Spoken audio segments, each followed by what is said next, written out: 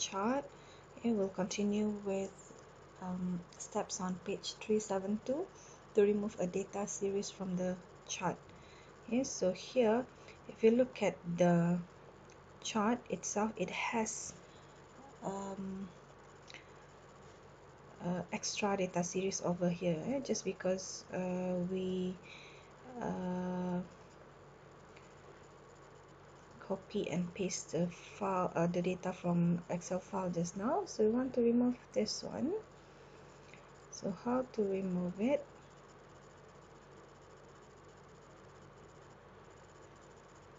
Okay, so edit data, just open the spreadsheet. Okay,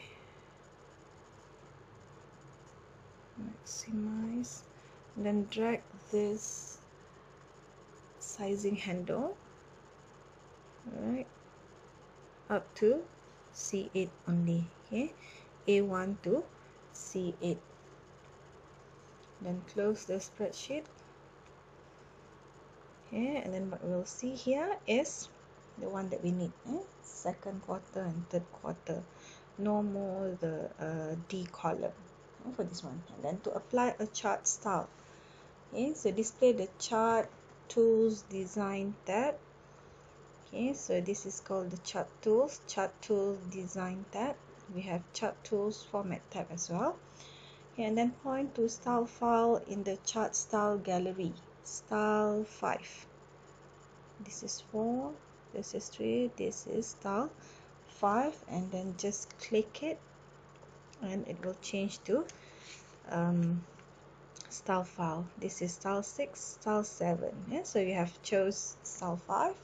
And then to change colors of a chart, okay, with the chart selected, click the chart quick colors over here. So we want to change it to point to color 2, color 2.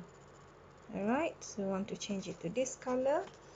And next page, to add a chart element, with the chart selected, click the add chart elements. So this is the chart element. So what you want to add, these are among the things that you can add into chart.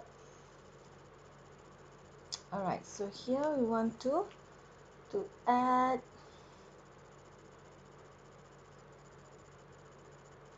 grid lines. Okay, point to grid lines and then choose primary, minor, vertical.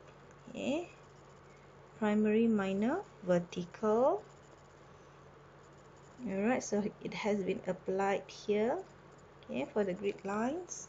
And then to select a chart element and edit it, okay, display the chart tools format tab, chart tools format tab. Okay, with the chart selected, click the chart element and make sure it is selected, chart element. Okay, click chart title in charts element. Okay, we have chart title here, type. Yeah, so this chart title, change it to second and third quarter comparison. Okay, so we have changed the title to second and third quarter comparison. To format chart elements, if necessary, select the chart by clicking it.